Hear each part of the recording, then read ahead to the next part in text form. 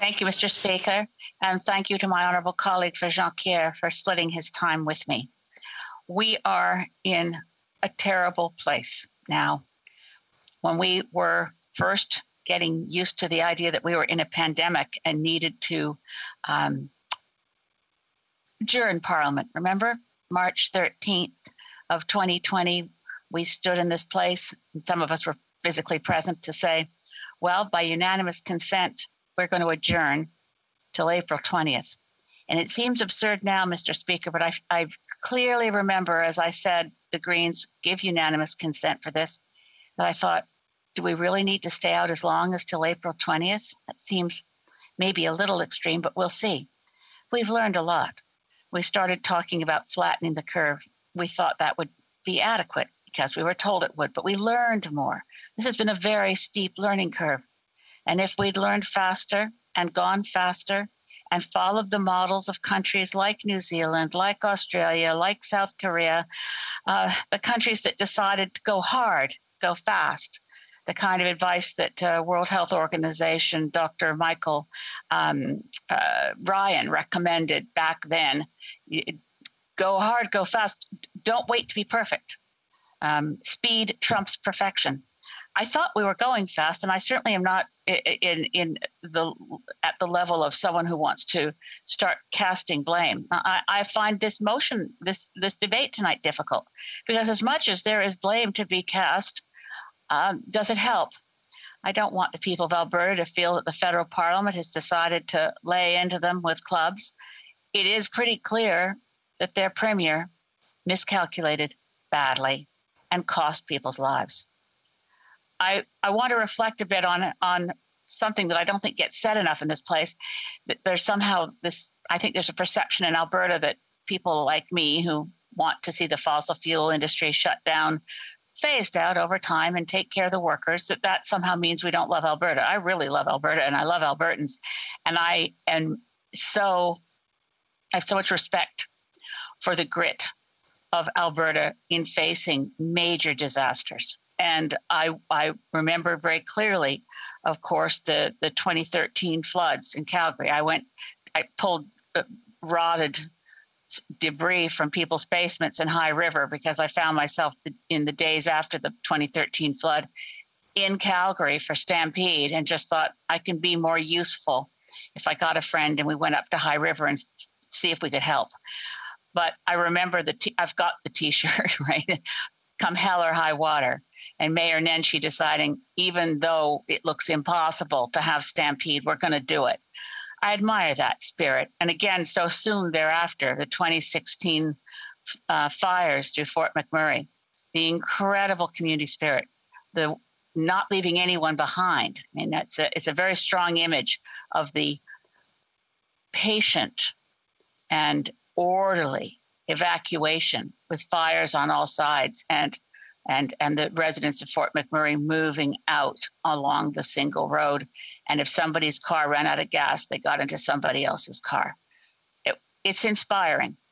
And now for Alberta to be the site of the highest COVID rates in North America is devastatingly frightening, because we know more about this pandemic now. We know about this virus. We know the longer the virus lives among us, the more likely we are in a human petri dish to have more dangerous variants. We don't know yet if it's all about getting vaccines in case a variant overcomes a vaccine. We are in a very dangerous place, this third wave. We're also today in a day to mark Red Dress Day, to think about and to pledge solidarity with all of the families of missing and murdered Indigenous women and girls. It was early June 2 years ago that this government was delivered unto it the report of the inquiry into missing and murdered Indigenous women and girls and two-spirited peoples. One of those key recommendations was to shut down the man camps.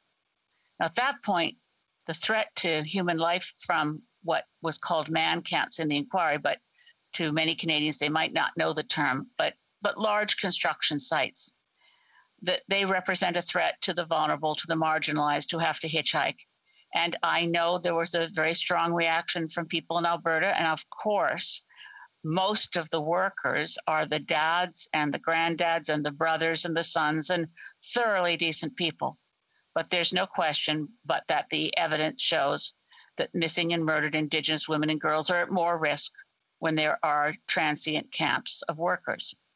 So in COVID, I just want to ask the question, why is it that we decided, we, public health officials and governments, that when other things had to close down, like mom and pop shops and various places where people might have been able to be actually better off than in a concentrated place like a work camp, the work camps were decided to be so essential that we couldn't shut them down. The highest rates of COVID in Alberta right now are in the region of the oil sands, very high rates. And in British Columbia, the NDP government in British Columbia has decided Site C is so important to continue that we wouldn't possibly think of shutting it down when it has outbreaks. We have outbreaks right now at the Site C dam site, the Kitimat LNG facilities that are being built along the Trans Mountain Pipeline construction, like the Coastal Gas Link. All the man camps turn out to also be places where COVID flourishes. And one of the key things about the oil sands is the workers commute by airplane. So think of poor Newfoundland and Labrador, where they were in the Atlantic bubble, felt that the rates were low enough to meet the requirement under Newfoundland and Labrador law that new Premier Andrew Furey had to call an election within a few months. And suddenly they had an outbreak of COVID from the oil sands workers. And they're having them now. And if you search this, you'll find it everywhere that academics and scientists are saying, we've got a problem. We have these fly-in, fly-out camps. One expert said, COVID didn't just walk in here by itself. It showed up on an airplane. So while we worry about international borders and why we're not being tighter with our borders, how is it that we are so addicted to oil that we turn a blind eye to the impact of these work camps, of these man camps, that we should have been shutting down, or at least ensuring that the workforce there was not commuting back and forth across many provincial borders. There were ways, perhaps, to keep people in the construction industry working when many other industries were shut down, but we've turned a blind eye to the fact that it's the workplaces that overwhelmingly squashed busy workplaces, places like slaughterhouses, that we've shut down parts of our economy, but turned a blind eye to the places that seem to me, in reviewing the evidence, to be the places where COVID flourishes. We've seen the mayor of Lethbridge say, Chris Spearman, quote, "We have done the least of the provinces. We've tolerated protests against masks and at the hospital and rapid vaccination clinic. We need to do more." One of the Albertans I admire the most, I suppose, because he's brilliant, is journalist Andrew Nikiforuk, who wrote a piece just a few days ago in the Tyee titled A Coronavirus Hell of Kenny's Own Making. I only mention the title so you can look it up. But what he said was, quote, "The numbers reflect first and foremost Premier Jason Kenney's callous and persistent disregard for scientific findings and mathematical reality," close quote. One of those mathematical realities is exponential growth. Alberta's in a dangerous place right now, and it's certainly not the fault of Albertans. We had a government in Alberta that over Christmas had a fairly significant proportion of its elected provincial leadership decide it was okay to go on a vacation. And as I dug into it, one of the ministers excused herself by saying, "Well, I wanted to make sure I was helping the airlines in this economic crisis." And I thought it was a facetious comment that wouldn't land well. But then I read further and found that actually the Premier had thought that this was a good way to help WestJet, that there'd be kind of safety on a Alberta to Hawaii corridor that could somehow live outside the reality of COVID. There were problems in leadership. There were problems of not leading by example. There were problems in not wanting to address the science of COVID by allowing the policies to be ideological. None of us can let this be ideological. We have to set aside whatever partisanship we bring to this and end up where Andrew Nikiforuk's article ended, which was this, quote, "It's time to pray for Alberta," close quote. And I will also note that faith by itself doesn't do the work. We need to do the work to help Alberta and Albertans in any way we can. Thank you. Questions and comments? Questions et commentaires. The Honourable Member for Central Nova. Thank you, Mr. Speaker, and I'd like to thank my friend and colleague for her remarks, and let me add my voice to those who are thinking of Alberta during these most recent outbreaks, having spent 5 years of my life there, including during 2013 when I was personally evacuated. I saw firsthand what a good neighbor looks like. There's hardly a person I know that wasn't picking up scrap from their neighbor's yard, making sure they had groceries and were taken care of. But I got to say, during this debate, I sit here stunned. Living in Nova Scotia, you know, they say sometimes where you stand depends on where you sit. We've had the benefit of a thoughtful pandemic response from a public health point of view. We are in a lockdown now after we've seen our cases go into double digits and now triple digits for a few days. And the collective response here has been one of acceptance, because we know that the option is not between a lockdown or not a lockdown. The option is between having a short and serious lockdown or a lengthy and drawn out lockdown. Those who have studied pandemic responses around the world have seen during COVID-19, the jurisdictions that have embraced a strict and swift lockdown have seen a lesser impact on their economy, a lesser impact on their public's health, and a lesser restriction on their civil liberties. I'm curious if the member can offer commentary on the importance of following the epidemiological research and science to understand that we need to be neighborly once again and need to support Albertans with financial supports federally and provincially to ensure that they can afford to do the right thing and stay home. The Honourable Member for Saanich Gulf Islands. Well, my honourable colleague, the parliamentary secretary, came awfully close to his former premier's famous "stay the blazes" home. But I'm astonished in this country that we don't even learn within the boundaries of Canada what's working and what isn't. The Atlantic bubble was an extraordinary success of, as the honourable member said, evidence-based decision-making and strong instructions for people to stay home, and then to be able to create an Atlantic bubble so that Newfoundland, so that New Brunswickers could drive to PEI and Prince Edward Islanders could get to Nova Scotia.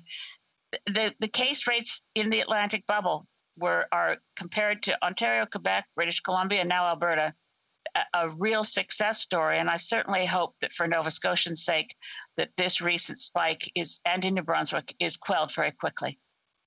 Questions and comments? Questions et commentaires. The Honourable Member for St. Albert's, Edmonton. Thank you, Mr. Speaker, and I want to thank the member for Saanich Gulf Islands. In an earlier intervention, the honourable member spoke about the UK. And it should be noted that the UK has had some of the most restrictive measures in Europe, yet has fared much worse than most European countries in terms of cases, hospitalizations, and mortality.